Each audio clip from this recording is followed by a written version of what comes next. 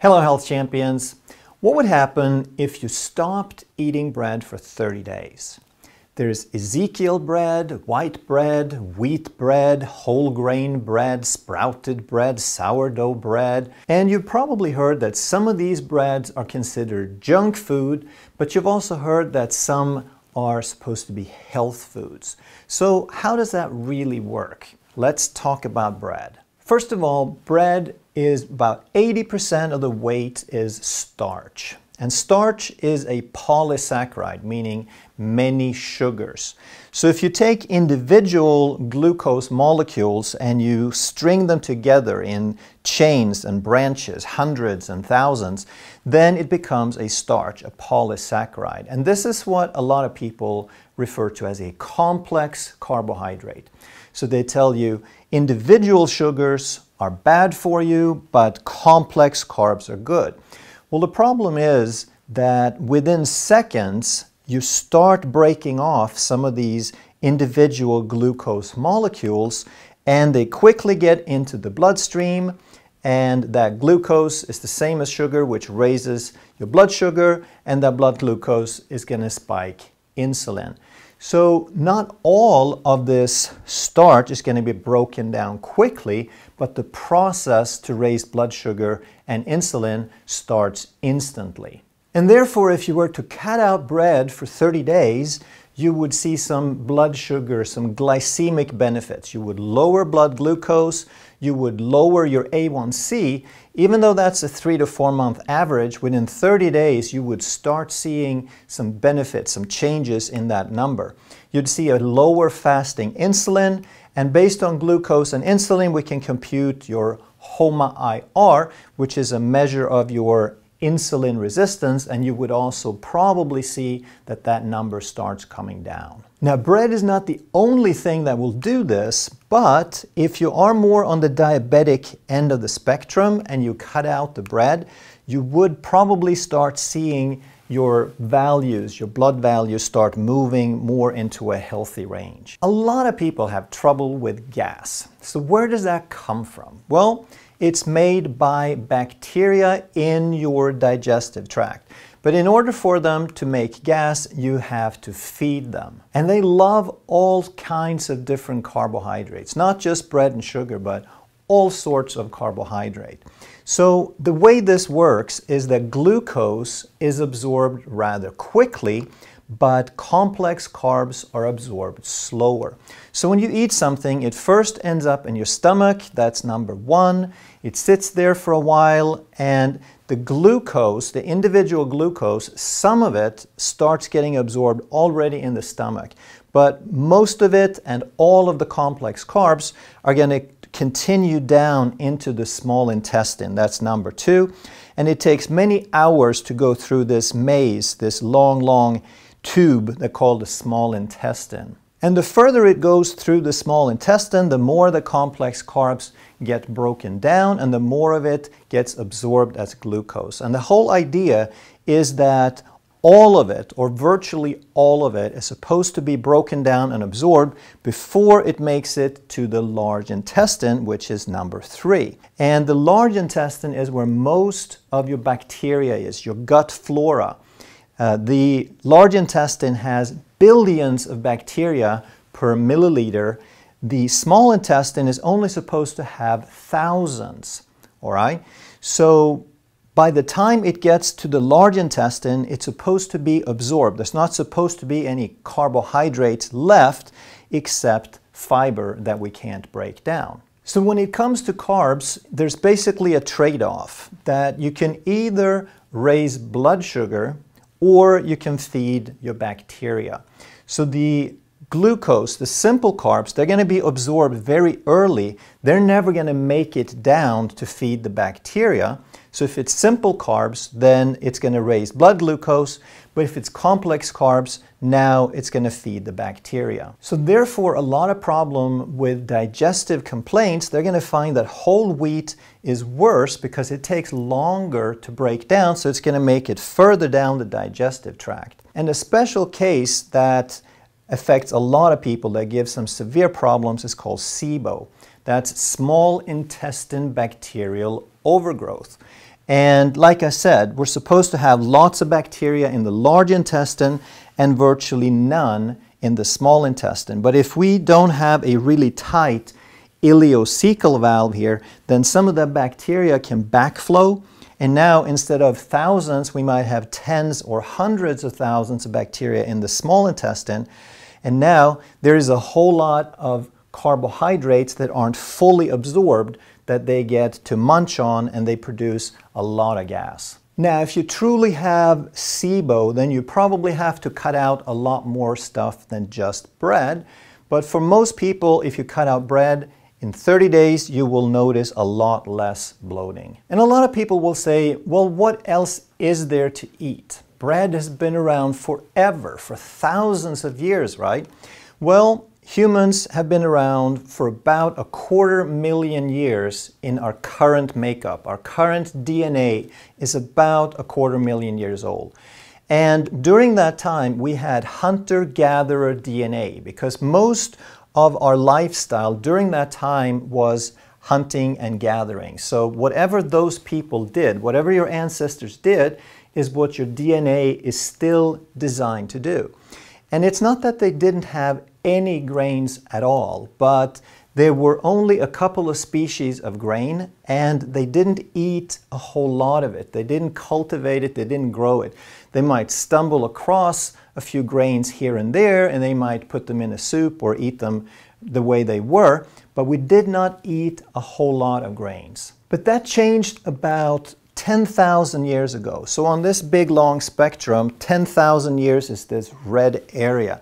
And that's how long we've had agriculture. We've been cultivating and growing it on purpose.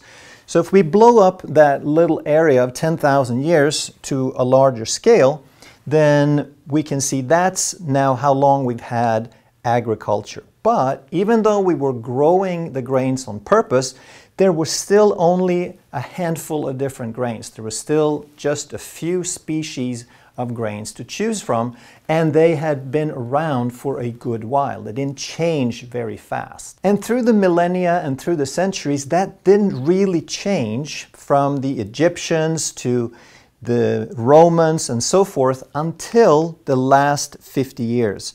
Now we started hybridizing and changing and playing around with the DNA of those grains, and now we have modern wheat. And we have over 25,000 different types of wheat before we arrived at these modern versions. And if you can see this yellow little line that's just about a pixel wide, that's how long on this 10,000 year scale that we've had that modern wheat. So the point of all that is that even though grains have been around for a long while, we haven't eaten very much grain until we started agriculture, and even then those grains were very, very different from the stuff that we eat today, which is basically an experiment that has lasted a blink of an eye. So now that we have these modern wheats, they are optimized for yield. They have the best yield, they have the best durability, they're resistant to cold and floods and drought, they have the best pest resistance, and they have the best baking properties. They've hybridized, they've developed these to have more gluten and to create more elastic and more fluffy, bouncy bread. What they haven't been concerned about at all is how humans tolerate these grains and how it affects our health. So just because something is relatively new doesn't guarantee that it's bad for us, but it's also not very reassuring because we know meat and vegetables have been around for 250,000 years. Our DNA knows how to deal with that. With grains, it's kind of a toss-up, and the more we change it, the less likely that we tolerate it well. I'm sure you can agree that the main purpose of eating is to get nutrients. So all these different foods have nutrients, but plant food, and especially grains, also have something called anti-nutrients. That means they contain chemical compounds that prevent us from absorbing the nutrients in the food. One of those is called phytates, and phytates binds very strongly to minerals, and when it's bound to a phytate, we can't absorb it. So it basically blocks that portion of our nutrition. They also contain enzyme inhibitors. So your DNA is coded to produce enzymes that fit specifically into breaking down certain foods. And if we have inhibitors of those enzymes, then we can't break down that food or not break it down completely. And it's primarily protein digestion that's affected. Some of those inhibitors are oxalates, tannins, and gluten. And we'll come back to gluten separately because that's a big one. And another anti-nutrient is lectins, which we'll also cover separately. Gluten has gotten almost all the attention when it comes to the pros and cons of grain and bread. But gluten is really a mixture of hundreds of different proteins. And then we can break those proteins down into two classes of protein, where one group is called glutenin, and it's more like strands, and they provide the elasticity. You can stretch the dough. And the other class is called gliadins, which helps the dough rise, helps the bread rise during baking. And the type and quantity of gliadins and glutenins in wheat is unique, and that's why only wheat can make really fluffy bread, and that's why it's so desirable. And a lot of people now, they would say, well, but I don't have celiac disease. I thought that wheat is just something that celiac people should avoid and that everyone else should eat it as a health food. But it's a little bit more to it than that. There's something called intestinal barrier resistance. So it's not like you have a barrier that's on or off. It's not like a door that you just open or close. It's a gradual thing that goes from like 100% of optimal barrier to 0% where it's basically totally leaky and dysfunctional. And if you have celiac disease, which affects about 1% of the population, then your intestinal barrier is already in pretty bad shape. And anytime that you eat gluten, then it makes it worse. So just a smidgen of gluten is just going to put everything on fire. But then there is the group called non-celiac sensitivity that's getting more and more attention because there's a lot of people who notice that they feel bad. They get symptoms, even though they don't test for celiacs. So what's happening here is these people basically go from okay to bad. So whatever your level is, you're compromising it by eating something that increases the intestinal permeability. So if you go from okay to bad, then you're likely to have some symptoms. And there's about 13% of the population that are reporting symptoms. And that's why so many people stop eating gluten and they notice that they feel better. But notice this is self-reported. That means only the people who pay attention and have symptoms severe enough are going to actually tell anybody. So that number in reality is much, much higher. And in my office, we find that wheat is the #1 sensitivity for most people. So what about everybody else? Well, if you have a good intestinal barrier resistance and you eat gluten, you're still going to compromise it. You're still going to affect it. Not maybe to the point where you have symptoms, or maybe not to where you're going to notice the symptoms right away, but this is the reason most people will benefit from limiting gluten, whether you notice that it affects you or not. And then there's the class of lectins. The one in wheat is primarily called wheat germ agglutinin. And what is that? It's a very sticky protein that attaches to epithelial cells. And epithelium is a type of cell that makes up barriers or surfaces. So you have epithelium on the outside of your skin, but it's the same type of cell that is on the inside of you as well. So any type of barrier or surface is typically going to be epithelial cells. And what happens is these sticky proteins, they attach to little carbohydrate antennas on top of these microvilli. So you have larger villi, that's like little fingers, tiny, tiny fingers on the inside of your gut to increase surface area to absorb things. But then on the top of each little cell, you have microvilli, also called a brush border. And on top of those, there's little carbohydrates antennas, and these wheat germ agglutins, these lectins, they're very sticky, they grab on, and they won't let go. So now that causes a lot of stress, a lot of inflammation, and they start destroying that brush border. As a result, these lectins are very strongly associated with leaky gut. And when you have a leaky gut, your gut lets through particles that are too big that your immune system reacts to, and now you're more prone to autoimmunity. But that's not the only place that you have these epithelial surface cells. You also have them on the inside of blood vessels. And when these agglutinins stick to the blood vessels, now they create the same thing. They increase the permeability, the leakiness, and now some of these small oxidized, damaged LDL particles that I've talked about in some other videos, they can get through these gaps and contribute to cardiovascular disease and to plaquing. But it doesn't even stop there. These lectins also affect your brush border enzymes.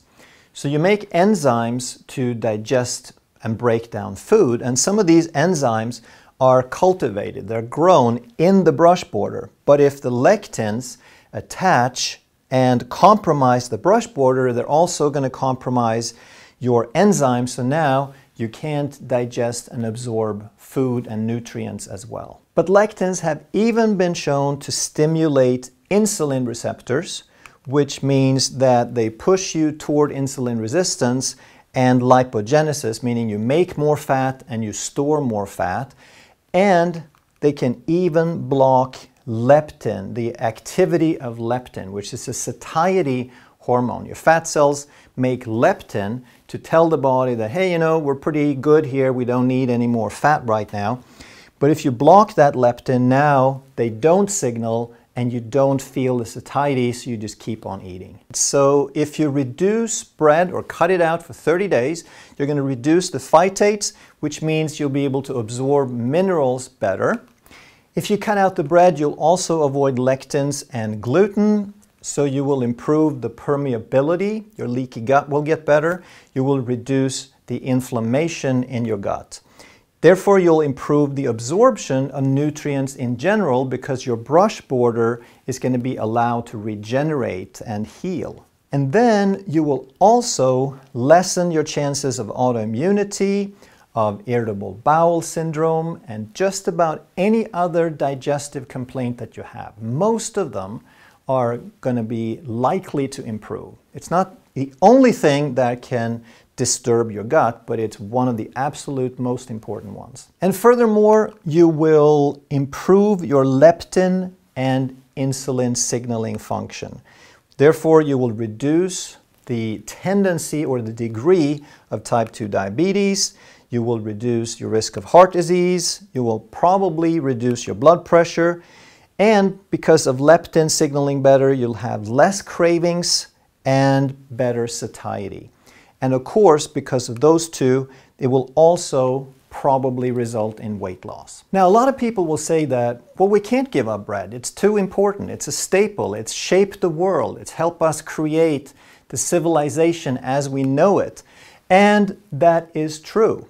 That for humans to develop the cultures and the type of society that we have, cultivated grain and agriculture was absolutely necessary because it allowed people to not spend all of their time hunting and gathering. Instead, they could specialize. They could delegate the farming to some people, and other people could go ahead and learn things and become teachers and merchants and so forth. And the grain has also helped to feed the masses, which is responsible for having the masses of people that we have on the planet today. But that doesn't mean that we're stuck in that model, because we have a new world. The population growth is slowing down, it's plateauing in the next couple of decades. We have more technology, we have more resources, we have more know-how than we've ever had before. So if we want to, we can create smaller and sustainable farms that don't just rely on grains. We can grow a variety of crops, and we can come back to some of the ancient grains that don't have all of these negative side effects. But then you ask, isn't that going to be more expensive? And yes, anytime that you improve the quality, it will probably increase the cost a little bit, but not as much as most people think. Not if we can develop systems and scale this.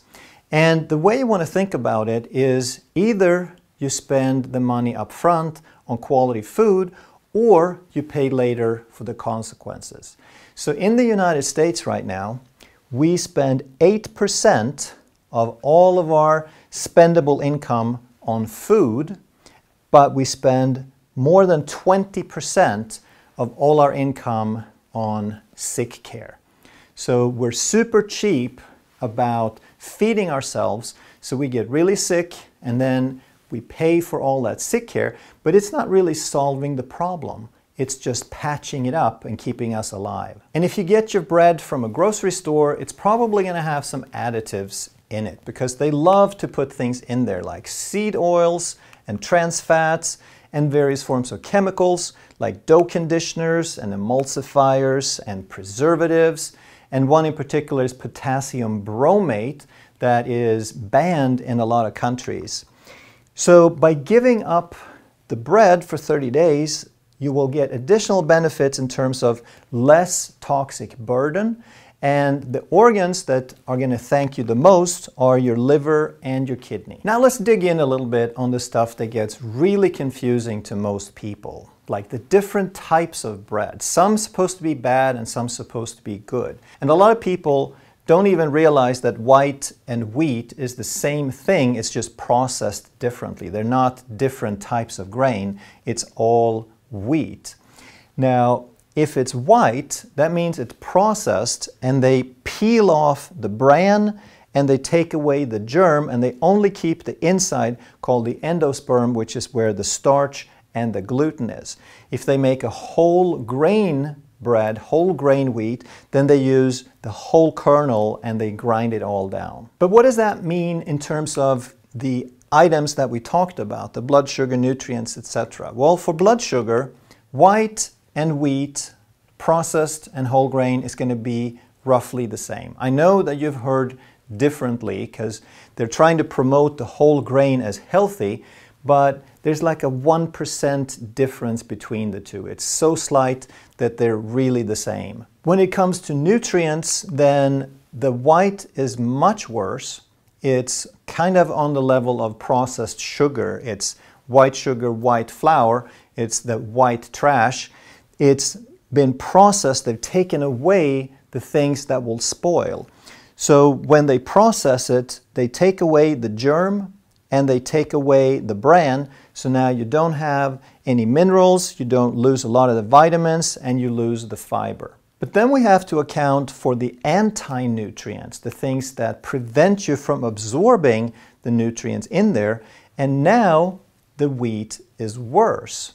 But of course, that doesn't really matter much because the white didn't have much nutrients to start with after we process it. Then we get to the celiacs and gluten effects, and they're about the same because all the gluten is in the middle that you keep when you make the white bread. As far as allergies and lectins, now this is actually a lot worse with the whole grain because most of the defenses of the plant, the lectins, are in the shell, on the surface.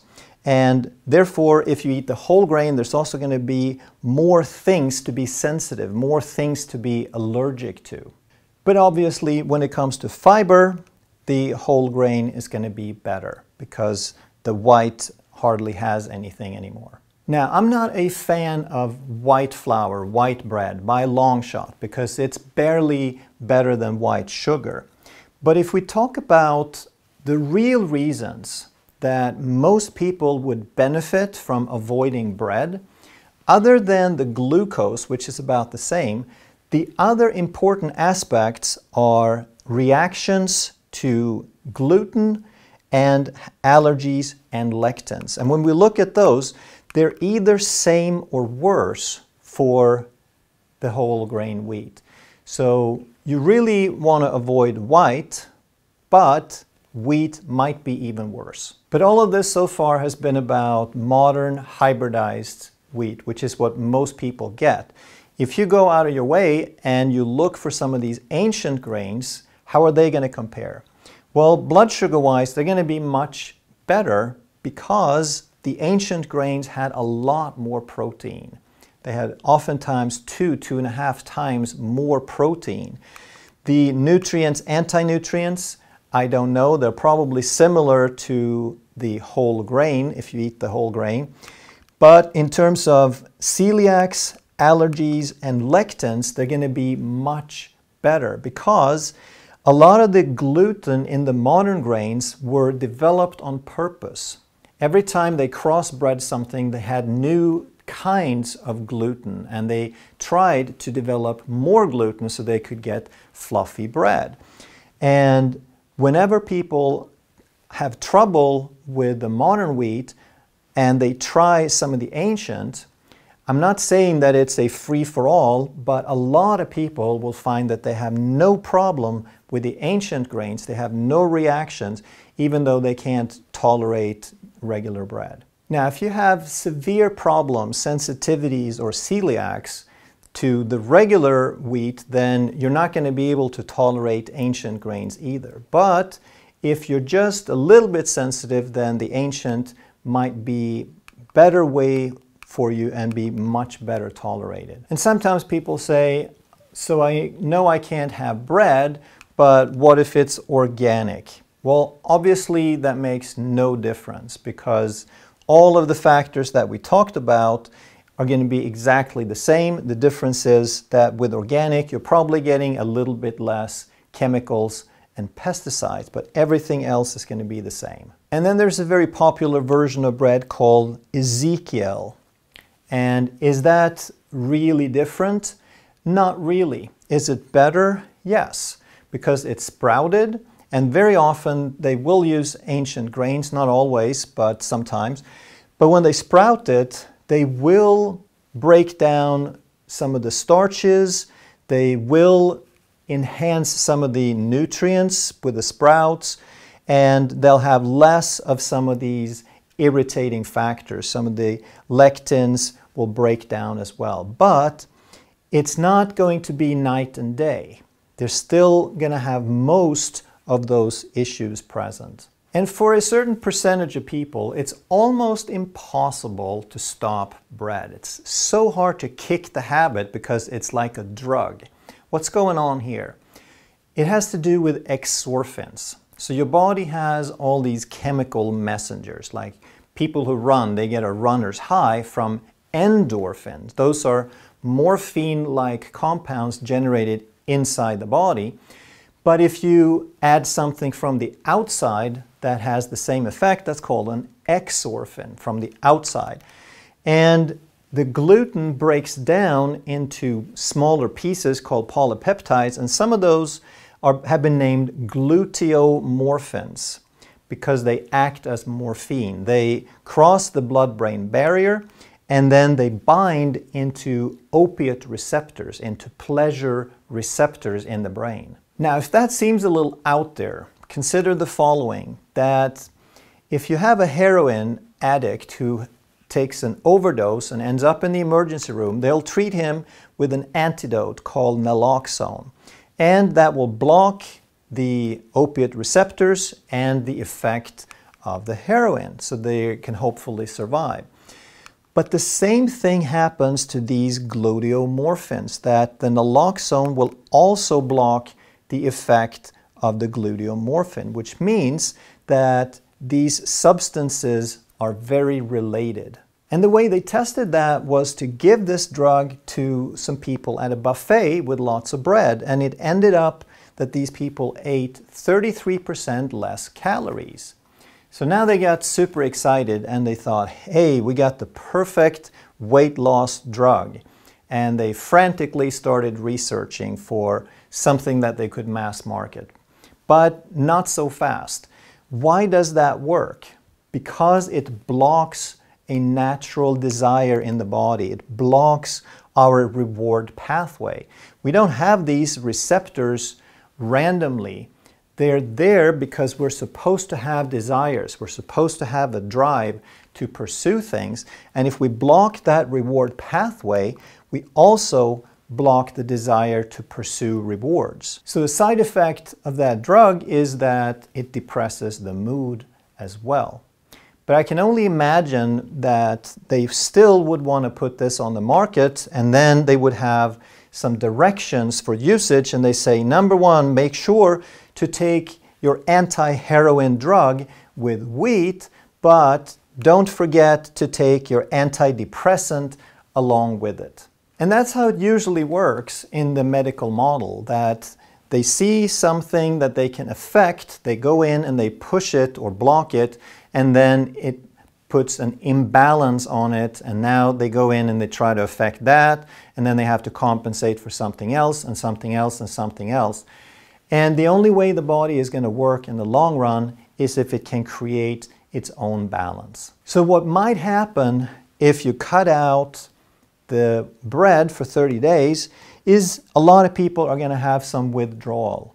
But if you understand this and you understand that the body is designed to find balance and it rewires very quickly, then in just a few days you will actually feel a whole lot better. You will feel more calm, your mood will be more stable, you have better focus, and you have more stability in your life. So I recommend that you just try it. Don't take my word for it. Stop bread for 30 days, and then you notice the changes. Even better, write them down so it's really clear to you.